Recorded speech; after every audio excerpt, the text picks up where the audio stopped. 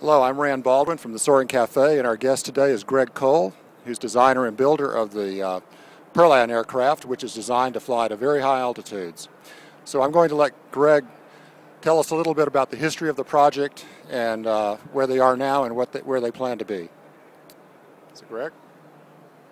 The Perlan project has quite a long history, and the founder of it is Rand Baldwin, who has a long history in soaring and is a former test pilot with NASA, and holder of many world records, not the least of which is the one he set with Steve Fawcett. The history of the project goes back to Einar finding out some data, some LiDAR data when he was working in Germany, and he took that idea and was eventually able to team up with Steve. The project struggled along for a number of years as they went to New Zealand and weren't able to fly in the polar vortex. Einar had contacted us and was hoping that we would be involved in the next phase of that, which would be building and modifying aircraft. Steve and Einar changed from New Zealand to Argentina and very quickly had success getting in the polar vortex and setting the current altitude record. At that point, Steve was very enthused, and we started into the next phases where we would build new airplanes. So it started out as a modification to his ASH-25, turned into building a new fuselage for some ASH-25 wings, and that was an interim goal, maybe around 60,000 foot of altitude, and exploring pressurized cabins as opposed to wearing the pressure suits that they'd previously worn in the DG. Untimely death of Steve Fawcett put the whole program in limbo for a while, but with some new sponsors and some other work, we really engaged in earnest in designing and building a new airplane. After Steve died, I was so interested in the project and excited that I continued to work on the design in order to help sell that project and get sponsors. So with the help of Morgan Sandercock, an Australian soaring pilot, Dennis Tito, a very important sponsor, Lori Harding from Soaring Nevada, David Bingham, Buddy Moss, other soaring pilots, we've been able to really dig in hard and take on this very large project, which is to design and build a sailplane to fly to 90,000 feet in the polar vortex. These are mock-ups of the forward cabin area. So you can see the wing saddle there, and there's an opening. That's where the controls are accessed, the scientific bay, the batteries. It's also where the BRS would come out. The forward of the pressure bulkhead, which is located at the wing leading edge approximately, are the tandem seats. So it's a two-seat pressurized airplane. Two plug hatches. Those are the openings in the top of the fuselage. And we have round windows, which you might see and associate with pressurized aircraft. The visibility out the windows is slightly restricted compared to the great visibility we'd normally have in a sailplane, but quite adequate. We tested it out on a couple planes. We've taped up windows and flown like this. And it's not as bad as you might think. The plane is quite large, and it's designed to fly to very high altitudes. So even though it looks like a sailplane, which is a very efficient and proper way for a plane like this to be configured, it does have some unique features. When we go to 90,000 feet, we'll be flying in 2% of sea level air density. So we have some aerodynamic challenges. It's large, 84-foot wingspan, 260 square feet of wing area. The fuselage is about 34 feet long, and the wings are 84 feet in span, but come apart and break down into a couple of pieces that will fit into a container. So they're 40 feet long with the spar stubs. And then we have removable wing tips.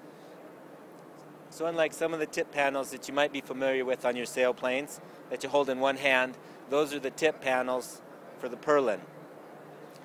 Our progress is such that we've gone through most of the plug making and the mold making, and we've made many parts. So we've made an actual fuselage, and we have built all the wing skins for the flying aircraft. Those are actual wing skins of the flying aircraft, made in carbon fiber prepreg, like the rest of the construction.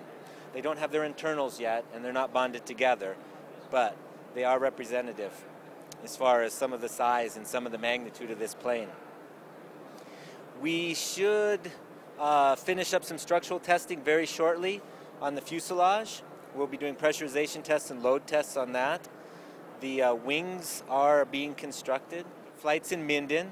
to flights down in the Sierras, and then to continue our flight testing in the actual polar vortex in Argentina. It's a big challenge to take a plane like this, and the challenges continue all the way through flight test. Imagine a plane that you have to go and perform its mission in order to actually fly and prove out its flight envelope.